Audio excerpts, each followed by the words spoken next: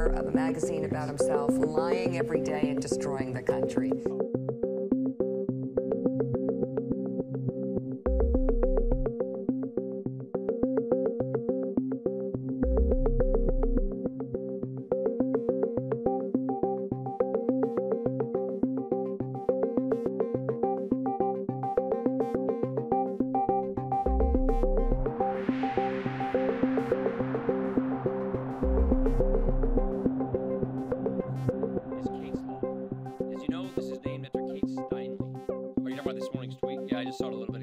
Obviously, I don't see that as an appropriate comment. I think, look, what we're trying to do around here is improve the tone and the civility of the debate, and this obviously doesn't help do that. I think it's so blatantly sexist. I don't even know that there's a question about it.